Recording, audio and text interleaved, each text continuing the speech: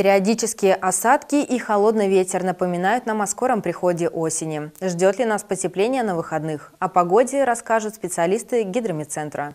В ближайшие дни в Кемеровской области будет по-летнему тепло, но возможны осадки, обещают специалисты Кемеровского гидромедцентра. На субботний день прогнозируют прохождение теплого атмосферного фронта, и днем столбики термометров достигнут отметок плюс 22, плюс 27. По югу области вероятны дожди с грозами. В воскресенье в дневные часы основная температура воздуха 23-26 градусов выше 0, но местами понизится до 16-20. При прохождении холодного фронта возможны дожди, грозы, усиление северо-западного ветра. В ночные часы температура плюс 9, плюс 14 градусов. С понедельника будет преимущественно без осадков, днем плюс 21, плюс 26. Ночью около 12 тепла. Ветер юго-западный умеренный с порывами до 14 метров в секунду.